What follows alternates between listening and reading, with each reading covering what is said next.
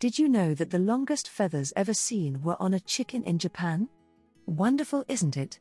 Let me welcome you again to our channel. Please subscribe if you haven't done so. The brown wood owl, Strix leptogrammica, is found in India, Bangladesh, Sri Lanka, Indonesia, Taiwan, and South China. It is a resident breeder in South Asia.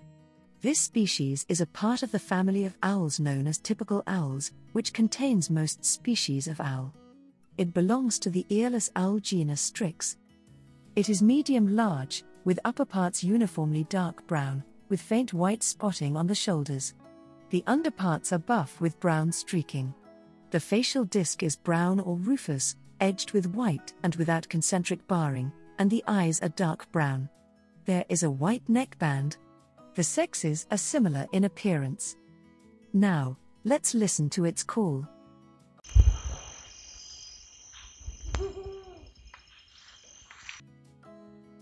Beautiful, isn't it?